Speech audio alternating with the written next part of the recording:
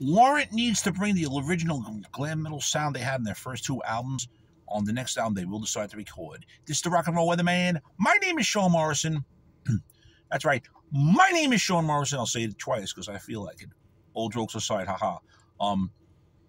The last 2 Warrant albums that came out, 2011's Rockaholic and 2017's Louder, Harder, and Faster, were really more on the glam rock side. It was more hard rock, I feel.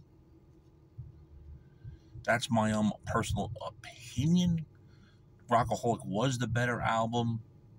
I didn't really like Louder, Harder, and Faster that much, really, mainly except for the title track on Rockaholic. There's a great ballad on there called Home. I think what Warrant needs to do is create that sound they had on the Dirty Rotten, Stinking Filthy Rich album and the Cherry Pie album. If you're not subscribed to the Sean Morrison YouTube channel, please do so. Everyone else out to subscribe. We thank you much for your continued love, honor, and support. It's greatly appreciated.